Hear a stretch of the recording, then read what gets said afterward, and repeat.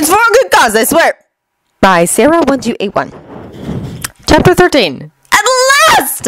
Someone's sane! Alright, I have half an hour before I need to be there for the end of the second part of the exam, Minato announced.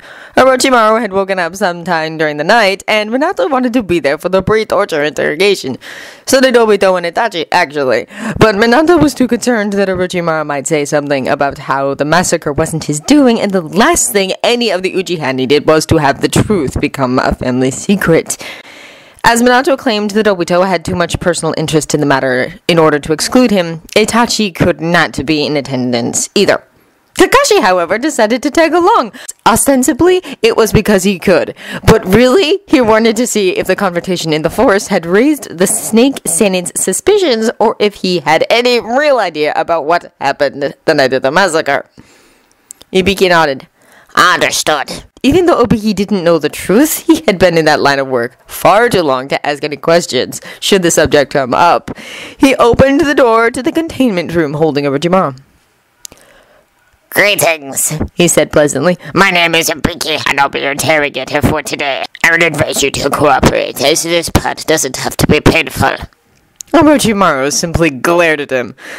Minato, you're looking well. I wish I could say the same, but you've apparently sold your soul to a snake demon. Minato returned evenly. We'll start with a nice, easy question and work our way up from there, Ibiki informed his prisoner. What is your name? What's my name? Orochimaru repeated. If you didn't know that, then why in the world did you arrest me?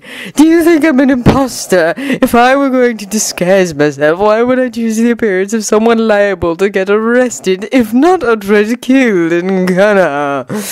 What is your name? Ibiki asked again. Orochimaru sighed.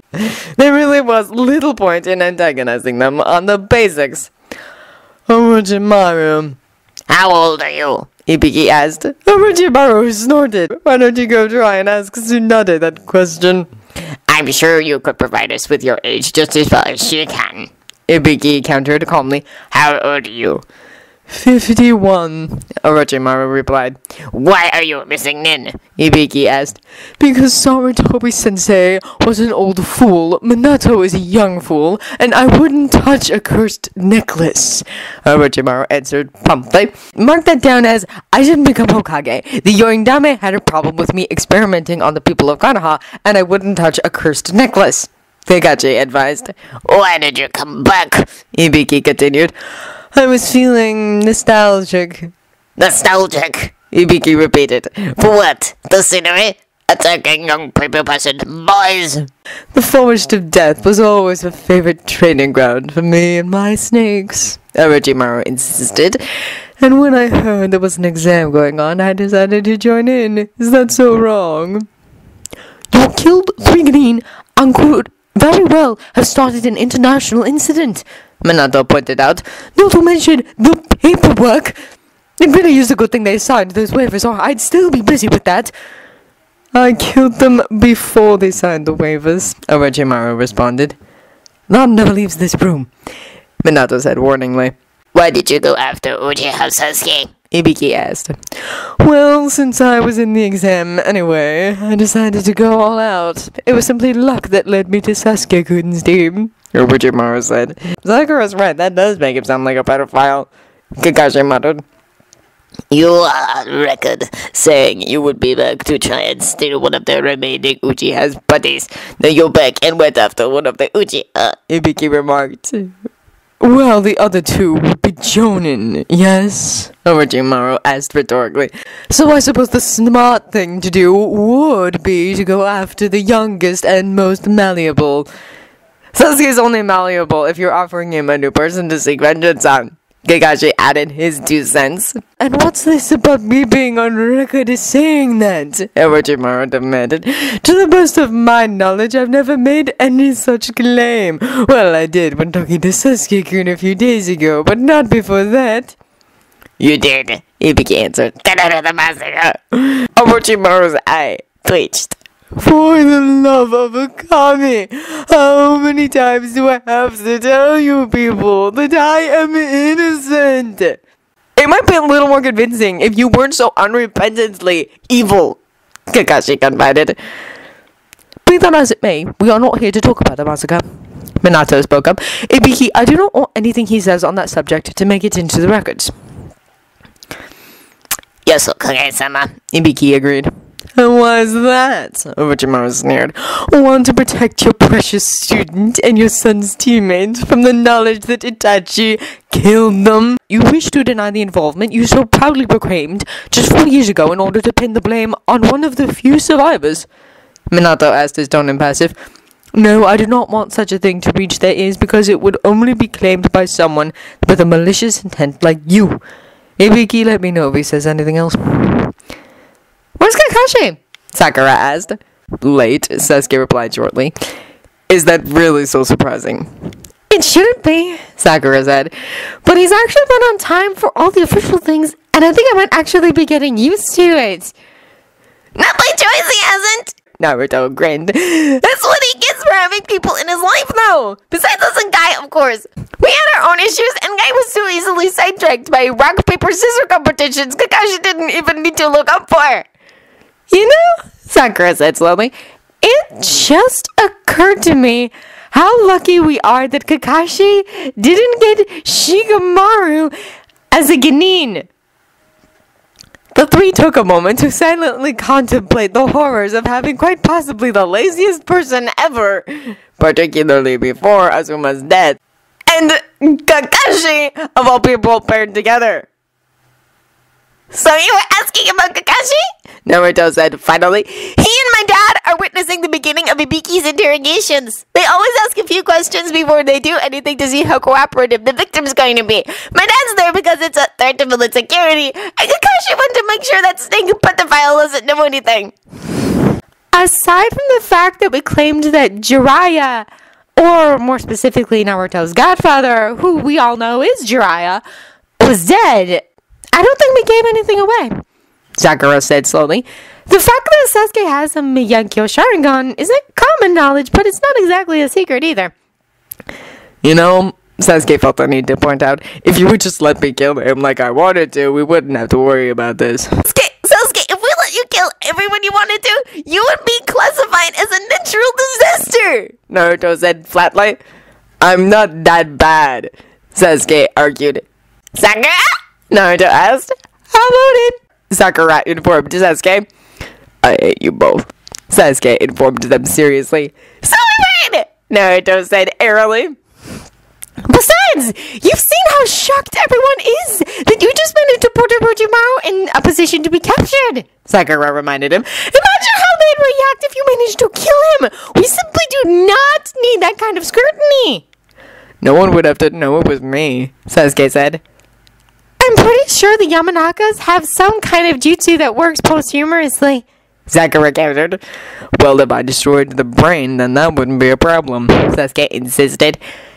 Yeah, but then everyone would start freaking out because there was an S-class missing, Nin gate crushing, and some other mysterious and potentially nefarious vigilante on the prowl, Naruto replied. And then they could very well cancel the exam! Or at the very least, make us drop out! And do you remember what Kakashi said about if we don't pass this exam? Sasuke couldn't suppress a shiver. Yes, I agreed to let him live for now, didn't I? I never thought I'd see the day when something was more important to Sasuke than revenge, Sakura said, shaking her head in awe. Even if that something is avoiding Guy's training. I think he's making progress. I don't know, Naruto said. He already killed the unholy elites in this timeline and everyone else who he wanted revenge on in the previous one. The fact he's already gotten vengeance could explain why he's more patient about getting it again. Sasuke decided to ignore them as a bedraggled Ino chose that moment to jump on his back. Sasuke-kun! I'm so glad you passed! Ino beamed at him. Not that I had any doubt, of course. I'm so glad to be out of that forest after 5 days. I honestly can't believe I survived 5 days with Shikamaru and Choji. Honestly, those two would be lost without me. Ino, if you haven't bathed in 5 days, kindly get off of me, Sasuke told her, removing her arms from their stranglehold around his neck. Huh?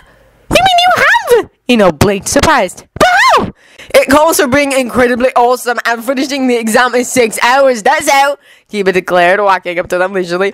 All by being Sasuke. Hey, your brother doesn't talk much, does he? You don't think much, do you? Sasuke countered. Sakura, I am so happy to see that you have made it past the second round, Lee said, cheerfully clasping her head. Now we are one step closer to the path of Chunin and true love. I said I'd think about it, Sakura corrected, and only after we're friends first. How beautiful, Lee exclaimed. And Sasuke, I will fight you in the finals. Eyeing Neji, Sasuke responded monotonously. If it is fated. Lee and Tenten both immediately shot looks at their teammate, but he paid no comment no mind. Hang on! Tamari! Over here! Naruto called. The Saiyan siblings made their way over to where the Bukinan and Guy's team were waiting. These guys are great! Naruto vouched for the team from Suna. Even the evil soulless puppet wielder, Choji asked. Well, he's decent, Naruto admitted. Hey, Naruto, Kankuro said pleasantly. I see you forgot to greet me. Not to worry, I know that these things happen sometimes. Sakura! Naruto asked dangerously. Yes? She asked innocently. Why is Kankuro smirking knowingly at me? Naruto inquired. Is he? I didn't notice, Sakura lied. No! There's no way we would have figured it out so soon! Sasuke doesn't actually care enough to fill him in, and I don't think he's even my Kakashi! Did you tell him? Naruto demanded. Sakura winced. Maybe? Sakura! Naruto yelled. What? I was only trying to help, Sakura insisted. You know, so we can speed up the healing. I hate seeing them like this. Naruto laughed. Oh, whatever! Kami, you're not going to apologize to Kabuto for that fire incident next, are you? Oh, Kami now, Sakura said, sounding shocked. I have limits, you know. So you're the new guys, huh? Tenten asked. New guys? Tamari repeated. We're not new, just from Suna. Naruto seems to make it a point to collect friends, Tenten explained. People may try to resist, notably Neji, but in the end it's inevitable. You'll either become his friend or die trying not to be. That's kind of morbid, Tenten noted. Only if you're one of the stubborn ones, Tenten replied, holding out her hand. I'm Tenten, by the way. Tamari. Tamari introduced herself, taking the offered hand. Please don't take this the wrong way, but I think you may be the sanest person I've met here. I get that a lot, Tenten confessed. Hello everyone, my name is Uchiha Obito, and I am the proctor for the third exam. As the time limit has officially passed, so the 21 of you that are here have technically passed the second exam, Obito announced. What do you mean, technically? Shino asked. 10.5 matches would go on for far too long, so we're going to have preliminary matches, Obito explained. What? That's not fair! Keeper protested. Yeah! We made it through the second stage! We should get to go to the third stage! Ino agreed. The second exam is not over until we say it's over, Obito said sternly.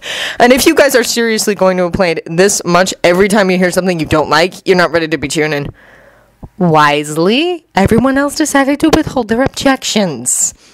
Great, now since we have an odd number of people, that would mean that either one person would have to fight themselves, Obito informed them. And while this isn't always easy for most people, nor the judges trying to determine if the person won or lost, I've seen it done. Couldn't the odd man out just get a bye? Kabuto asked sensibly. There are no free rides, Obito declared. You want a promotion, you have to earn it. That said, would anybody like to choose this time to quit? Preferably 1, 3, or even 5 of you? There's always the possibility the person fighting themselves may win and we'd be stuck with an odd number for the third exam. While that can also be done, it doesn't reflect well on your mental health, and we do have some minimum sanity requirements that must be met for promotion. I could see why that might cause problems, Kabuto nodded sagely. Well, I'm out then. Hey Kabuto, you know how this is like your 7th time taking the exam? Naruto asked. Better than you, yes, Kabuto replied. I have a theory as to why that is. You will give up at the first opportunity, Naruto cried. I do not, Kabuto defended himself. The first opportunity was before the 10th question. You tried to give up when Anko showed up, though, Sasuke noted. Can you blame me? You're not even the one she molested, Kiba called out. You're still not over that? Sakura asked. It was traumatic. And troublesome, Shikamaru contributed. I'm starting to think we could just replace you with a button that says troublesome when you press it, Tamari told him. If it wouldn't be so troublesome to look into that, I probably would, Shikamaru replied. Giving up at the second opportunity is different from the first, Kabuto maintained. Whatever helps you train for your 8th exam, Naruto said simply. So, does this mean that we can just have 10 normal matches without trying to unbalance any of us further? Choji asked. Obito nodded. But first, a few words from our Okage. Where is he? Konkuro asked. Right here, Minato said, strolling into the room, Kakashi at his heels. You're late, Sensei, Sakura said automatically. Sorry, I was on my way here when I decided to try stalking a Binky. It was an experience, Kakashi said, looking distant. I wish I could tell if he was lying, Sakura said. We're probably better off not knowing, Sasuke assured her. I see that quite a few of you have made it through the Forest of Death, and let me congratulate you for that. Unfortunately, due to time constraints, Minato began. Naruto snorted quietly. Time constraints, please! They waited 3 hours for Sasuke! We have no choice but to have a preliminary round right now. Normally, you would all be on equal footing as you would be fresh from 5 days of survival training. But this time, nearly half of the remaining applicants finished inordinately early. But being well rested is just their reward for doing so well on the exam. This year has some of the most talented Genin that I've seen in the exams for quite some time, so I'm sure that with a little extra training you can all pass an exam in the near future, even if that exam is not necessarily this one. Obito, would you like to announce the matchups? Certainly, Hokage-sama, Obito said respectfully as he went over to the computer. The computer will randomly match you all up. We're going to run through all of you before we start the matches, so if you're scheduled to go first, don't worry. You still have a few minutes to prepare yourself. Tamari versus Ino. Sakura versus Hinata. Choji versus Shino. Kikoro versus Nishi. Gaara versus Zaku. Naruto versus Yoroi. Shikamaru versus Misumi. Tenten versus Sasuke. Kin versus Kiba. Lee versus Gosu. No! Lee cried, falling to his knees. What is it now? He demanded. I'm lost! Lee said, sounding heartbroken. Well, you have to learn patience sooner or later. Neji sounded like he was trying to convince himself. Gaara? Kankuro asked tentatively. Are you alright? Oh yes, Gaara replied. Zaku's not on the list. List? Sasuke asked blankly. You don't want to know, Sakura told him. You sure this doesn't bother you? Kankuro asked, raising his eyebrows. Baby steps, Naruto said firmly.